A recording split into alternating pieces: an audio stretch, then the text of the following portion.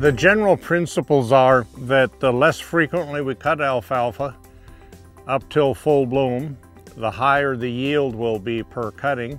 Dr. Dan Undersander, Extension and Research Forage Agronomist with the University of Wisconsin. The less frequently we cut alfalfa, the longer the stand will last because we can put carbohydrates back in the roots, we have good recovery between cuttings and better winter survival.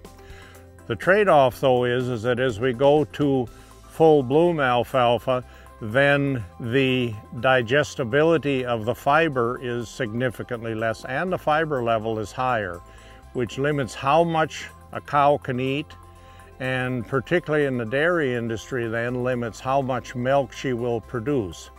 So what we generally want to do with alfalfa is to harvest at about the bud stage, or I would say 28 inches of height, and that gives us a very high quality forage of 150 or higher, and allows for good feed intake of energy and high levels of milk production among dairy cows.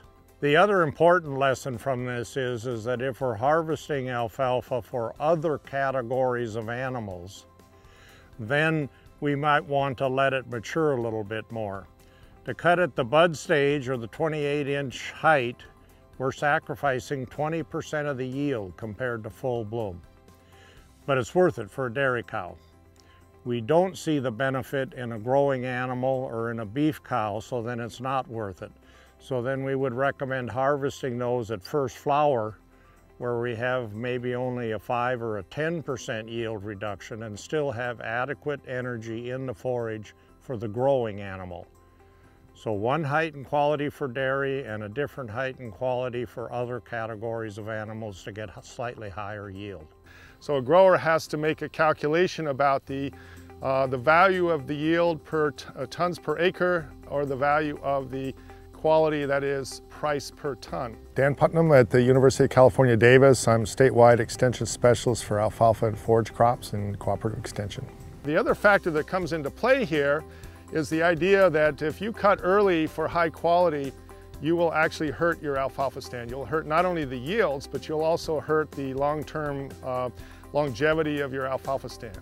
And so we generally recommend from an economic point of view that particularly in long season environments, that growers allow the crop to go long at least once or twice a year, fully water the crop, let the roots replenish their root reserves, and then you can come back to a short cutting schedule afterwards to produce a higher quality product over the season. That's what we call a staggered approach. That is that we know that growers cannot produce high quality every cutting of the year anyway, so it might behoove them to think about this idea of some of the cuttings for high quality and some of the cuttings for high yields.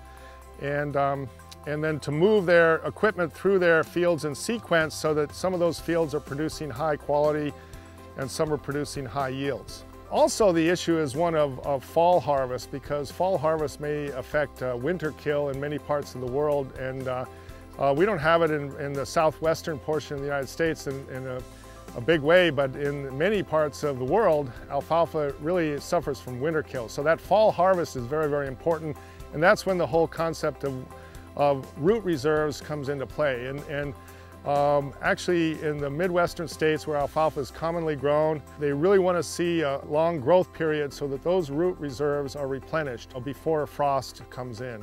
And so that's a real critical period for the colder areas. Less cold areas, we would recommend, for example, in California, maybe 1 or 2 long periods during the year in say a 7 or 8 cut system. Say June and August would be a possibility.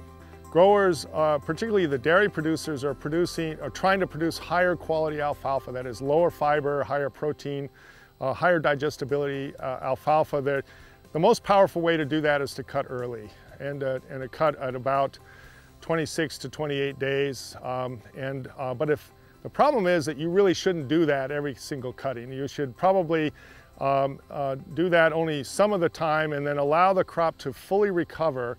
And what happens with this crop is that the foliage has to replenish the root reserves, carbohydrates and protein, to allow the root to develop fully and also to store up root reserves for the next growth.